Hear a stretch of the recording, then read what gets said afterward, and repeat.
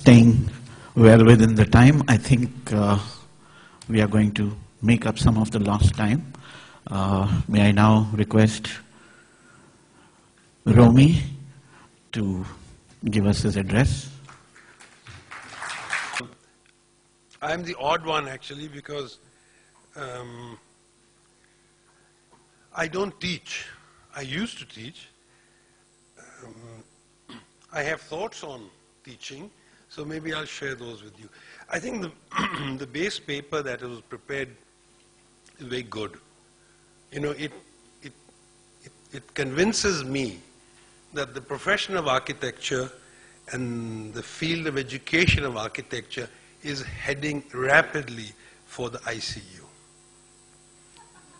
All right? It is a bad situation, and I think that we need to stop describing its condition, but find a cure for it. There is undoubtedly very little one can argue about that there is serious trouble happening. Now, how do we go about curing this? From my point of view, is linked. Education and the profession is very closely linked. So we have to look therefore first at the profession. Our Institute of Architects is hopelessly weak. Here lies the first problem with the lack of respect of the profession. There are 4 classical professions that we inherited from the British: being a doctor, being an engineer, being an accountant, and being an architect. Now, it so happens that in the other 3 professions, the professional bodies are very strong. We are the only classical profession with a hopelessly weak professional body. We cannot have good, strong educational institutions where the professional body is strong. So to me, the future course of action in the field of education is linked to the future prospects of our profession. We are entering a global period, and we are completely badly equipped for it, professionally and educationally. Now, the opportunities that we will get in our future, in our teaching and in our profession, will depend on 2 things: our capabilities and our potentials. And I would still say that our capabilities are not of a caliber that is going to see us in the 21st century. What is going to happen is that if we continue the way we are doing without actually facing the fact that we are sick, we will descend to very low levels of professional competence. And it's no use relying on the government and the council. For me, that's like asking the RTO to improve the traffic condition. Right? The council is a rubber stamping, useless, bureaucratic body. Let's forget about it. Anybody who thinks the council can tell us what we should be learning or how should we be practicing, no. They're all has-been people. Let's not even pay attention to it. Because if you as a profession, and I would specifically say as the Indian Institute of Architects, is not able to get its act together, then we end up blaming government. We have enormous potential, but they are so weak. The capabilities are so weak. Now, we have to turn this fear of our future. Collectively, the architectural profession is moaning and is afraid of the future. It is complaining. 90% architects you meet complain. I don't think we can meet our future like that. We have to be prepared for a global encounter. What is happening? Our profession of architecture has an elite of foreign-trained architects. There are 2 categories of foreign-trained architects. One is the Indians who go abroad and come back, and the others are the expats who arrive here. So there's already, the Brahmins have already taken over. And why are we doing that? Because the schools of architecture are not able to train to the levels at which global standards have to perform. Now, we have to address this, and there are ways to address it. The fact that 25,000 students are coming out, or 50,000 students are coming, doesn't matter. Do we have 3 or 4 elite schools? We don't. We are treating all schools at par. We are like government, you know. We treat all poverty people below the poverty line. They're all the same to us. You have to cultivate certain schools which become elite schools. Those elite schools, it's up to the educational institutions to decide that. And today, if the IITs can do it, the architectural education institutions can also do it. We will decide that we will reach global standards in our training. What are we doing is that currently all the best students from our educational institutions are going abroad for masters or for, they start filling in the forms in 3rd year. Right? Where are we going? What are we doing? Right? Absolutely no interest in being here.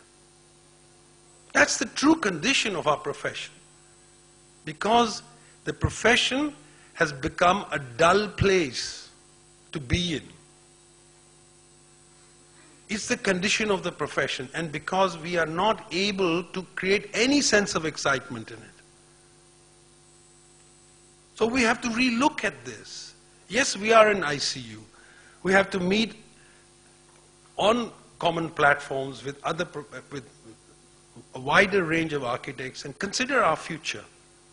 Because definitely, if we do not attend to it, we will be very useful in obliging the professions which are coming in from the West or looking for draftsmen. So we are going to become the doormats and the professionals in their BPOs. There's already a huge amount of that happening. So you have to reflect on this issue. So to be more specific, what I would like to suggest to the Indian Institute of Architects, and I'm a fellow of it, so I'm suggesting it to myself, that the institute is of no use to the profession at this moment, because it's not able to lay down any standards which we have to follow, which the government respects. The government does not respect the Institute of Architects. Let us first turn around and get that respect. So what I would like to suggest is that the Indian Institute of Architects approaches the Royal Institute of British Architects and forms an association with it and starts bringing in ways and means to strengthen this profession.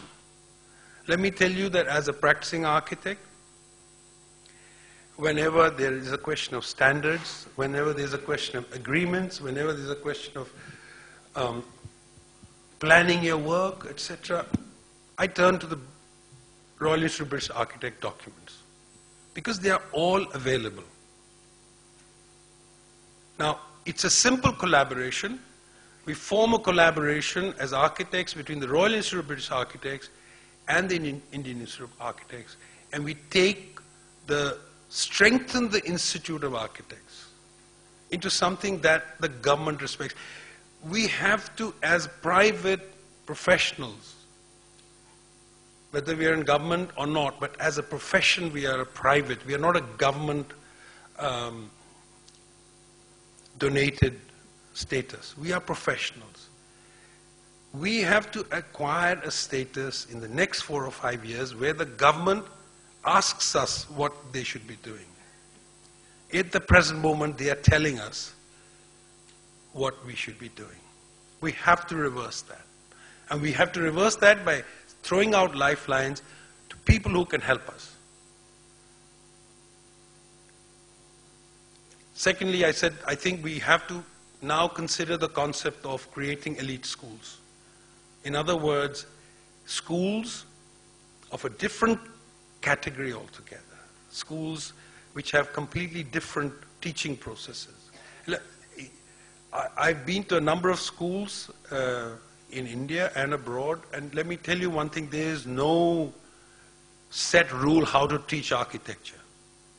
Because you're teaching creativity. Everybody has a different way of teaching it. Every institution has a different way of teaching it. So, in order to form elite schools, existing schools should be able to say that in the next 5 years, let us assume that we will achieve global standards in the kind of architects we are going to be turning out. I think we have to be able to interact with the government, but from a great position of strength. We cannot go the way we are going to become the second-class draftsman of global architects. Every builder has got fancy guys who come in from Singapore or from Canada. They leave the 3Ds with us, and then they find the Indian offices to fill the details in. At a quarter the price, 1/10 the price. The builder doesn't respect us. The client doesn't respect us. Marasis, ko play your tabla.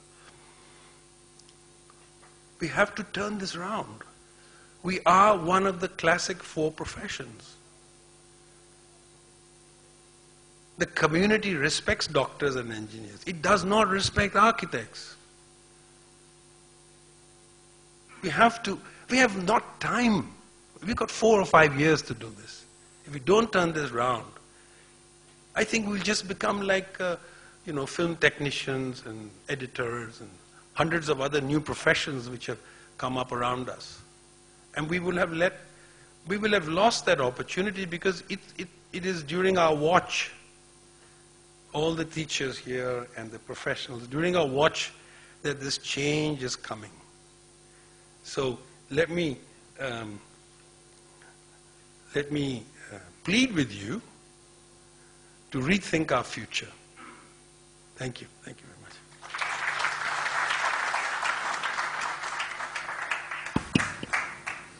Thank you, Romi.